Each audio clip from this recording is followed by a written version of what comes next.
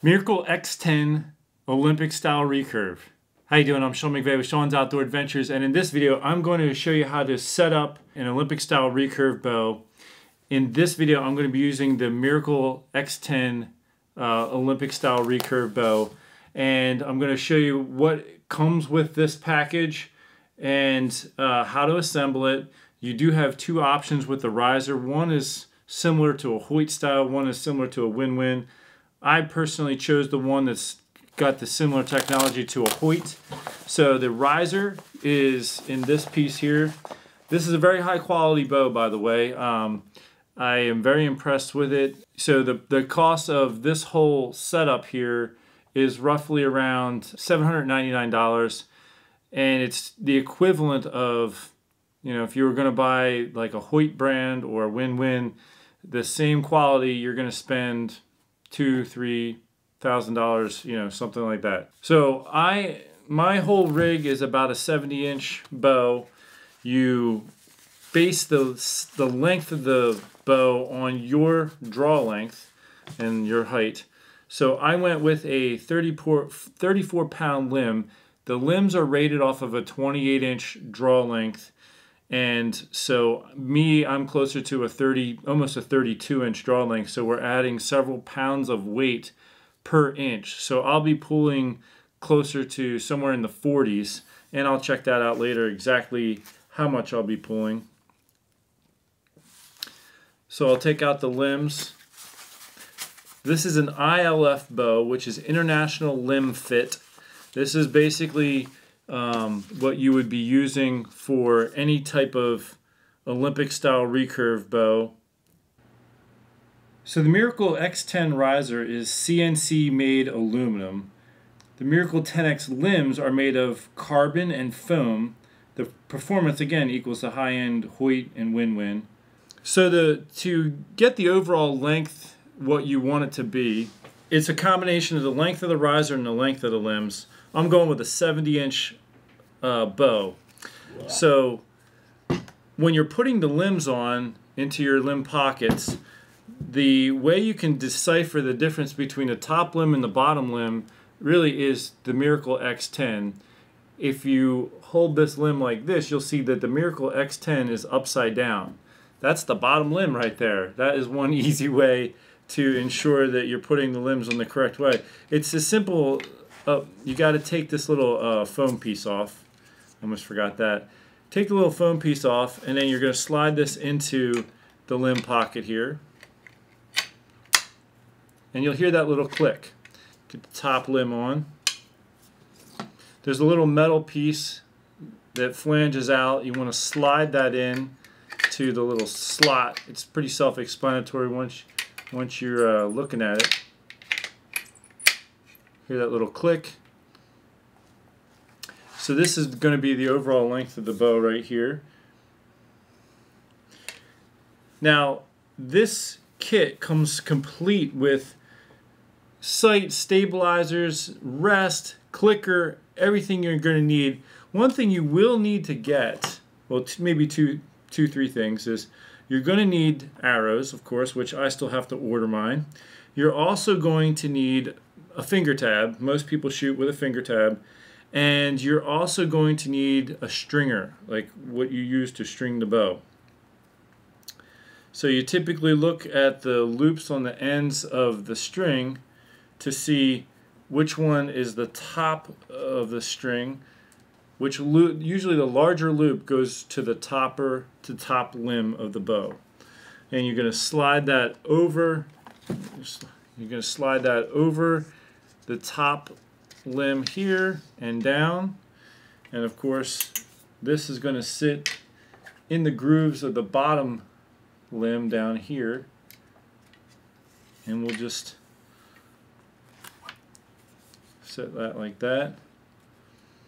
In the meantime, we'll put on our sight. Sight comes in this nice carrying case here.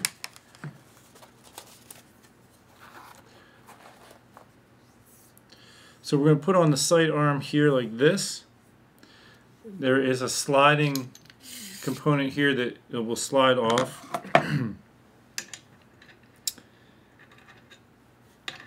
We're going to get our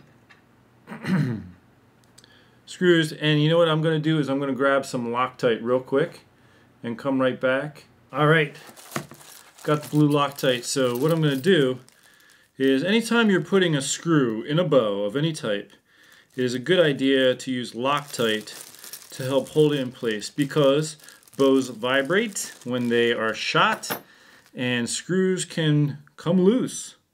And of course that can happen in the most undesirable moments. You could be in the middle of a competition and about to win, and suddenly a crucial piece comes loose, like your sight, and you could lose.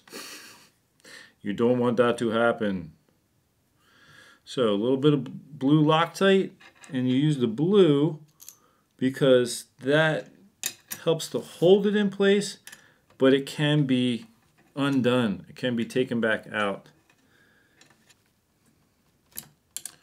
Alright, so our screws are in.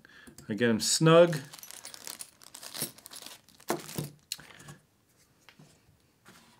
So now that piece is ready. I like to then put in my plunger for the arrow rest.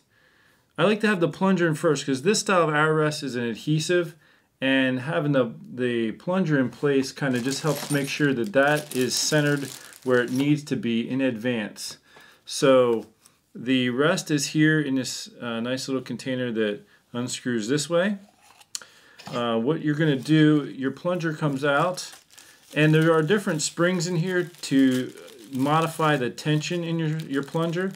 So you have the capability of doing that. Right now it's pretty firm. So you can change that. We can change the depth of the setting later.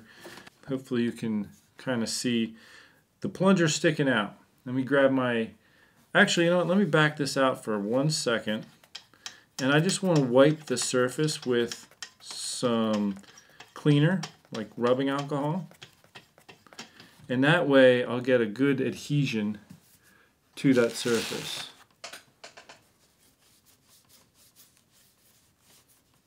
And here's my arrow rest. This style of arrow rest, you have an adhesive backing.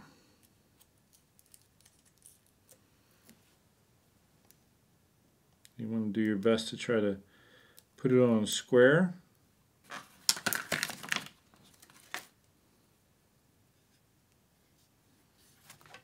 Okay.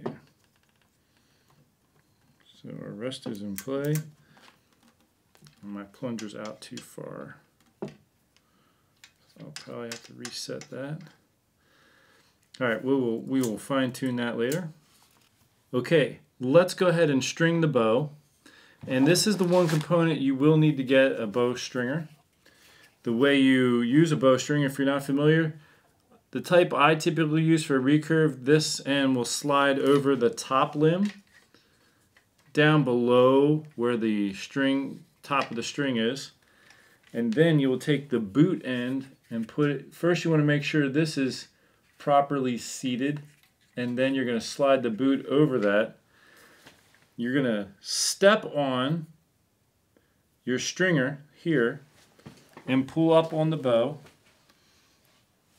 I'll just use my chair to step on it just to give you a little bit more visibility. So you're going to step on the stringer, you're going to hold it in place right here, pull up on the bow to string it.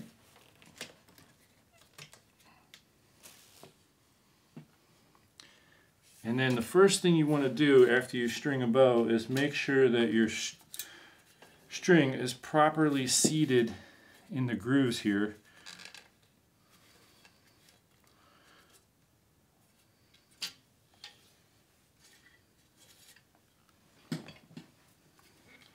My string, it's a brand new string. I need to twist it a little to get it to lay properly.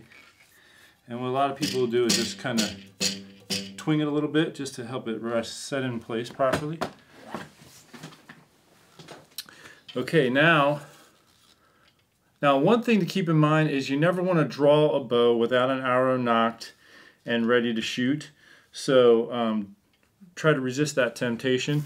I had somebody recently just order one of these Dragon X8 compound bows through my website from the manufacturer, and when they got it, they drew it back and let it go, and the string came off the cams because it's not made to do that. All right, next we're going to install our stabilizers. So these pieces are going to screw together here.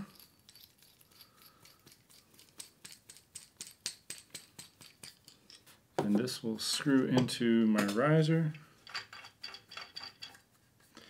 Now there is a hole going through here, and what you essentially do is you put a wrench or like an Allen key or something through that to help cinch it tight. All right, so I've cinched that tight. This one here, I want it to be fairly perpendicular to the ground.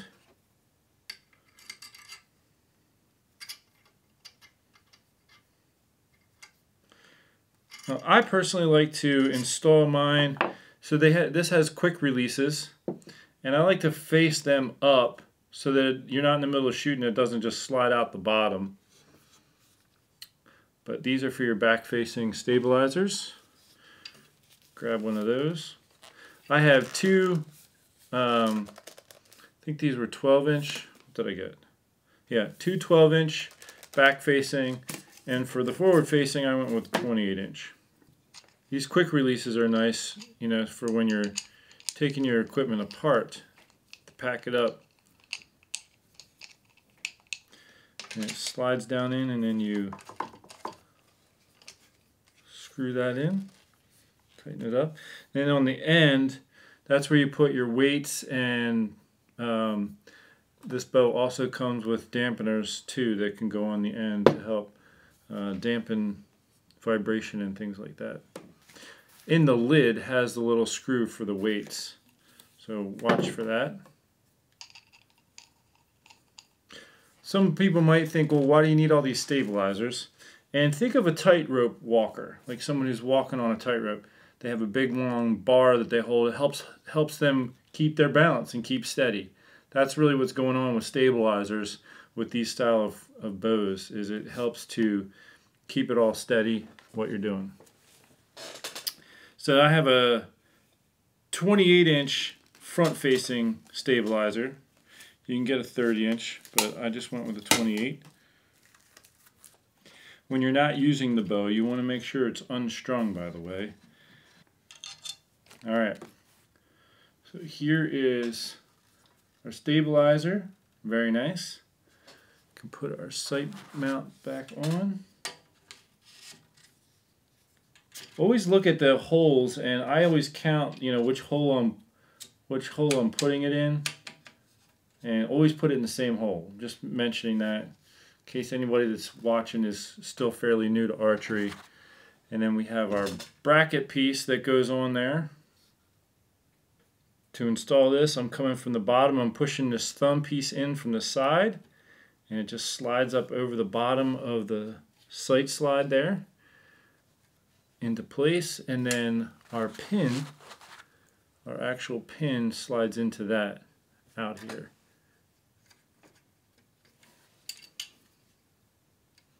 Okay.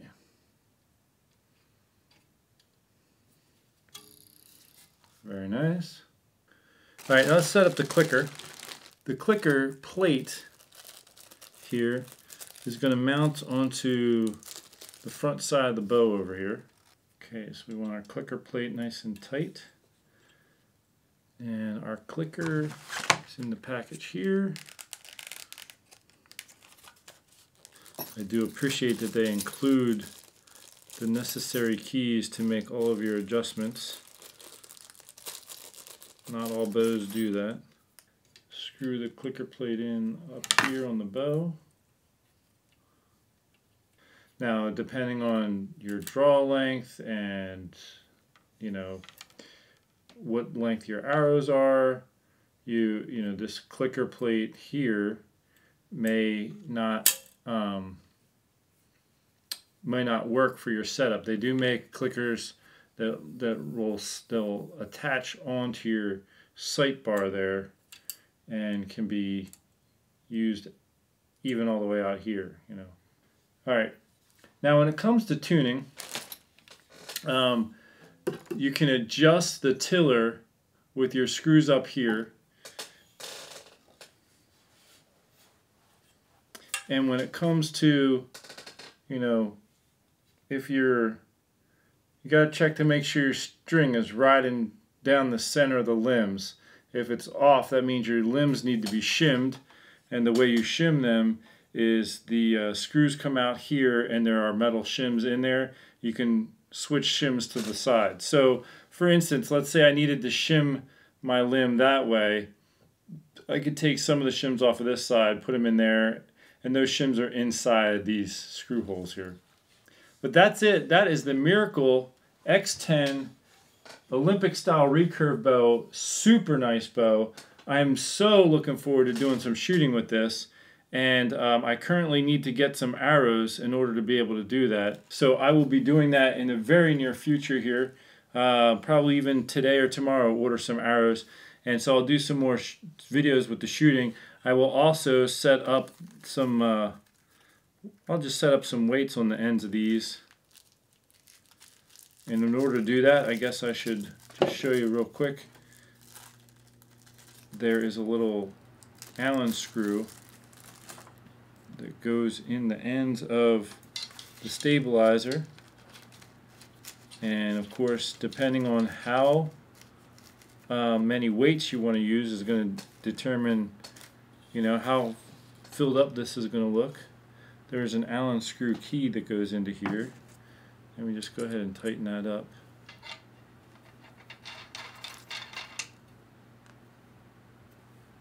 Nice. Do the same on the other side. So there is a little plastic washer that comes in there. You want to put that on first. There are some other things you can do if you want to do a little more silencing of the bow. There are some components for putting on the limbs. You would put those on the inside of the limbs up in here. And those are just an adhesive. That is not a necessity. You can put on these little rubber guys on the ends as well. Nice. Now I just got to get those arrows and I will be in shape. I will be ready to go. It does have an optional little piece you can, little stabilizer piece that screws in. Typically you see them screwed in up here. So there you have it. This is the basic setup of the Miracle X10. I'm very excited. I got to get some arrows, get a knock on here, and get shooting with this. But this is something I've wanted to do probably for the last 15 years of my life, is try some tournament style recurve archery, and it just was never in the budget. I could never afford it. I mean, a lot of your upper end bows are several $1,000s to get something of this equal quality. So I'm happy to finally have a chance to get something that's nice and is, you know, a good setup, like a good quality setup. Again, if you want to check it out, if you want to get one, there's a link in the description section. Not only is it a good price and a good setup, but it also, they give me a little kickback if you decide to purchase through that link. I'm sure there's other ways you can buy it as well, but that supports my channel. You'll need to get arrows. You'll need, you know, a finger tab. You'll want an arm guard when you're doing this type, but it really does come as a complete package with the sight, the rest, the clicker, the stabilizers. I mean, even the stabilizers alone is a big help to have that as part of the package. High quality limbs, high quality riser, a lot of colors to pick from. I just went with black. I wanted to keep it kind of baseline. So I appreciate you tuning in. I hope you will stay tuned to the more videos I'll be putting out with this, shooting with it, talking about different things in relation to it. And until then, I thank you for tuning in. Take care and God bless.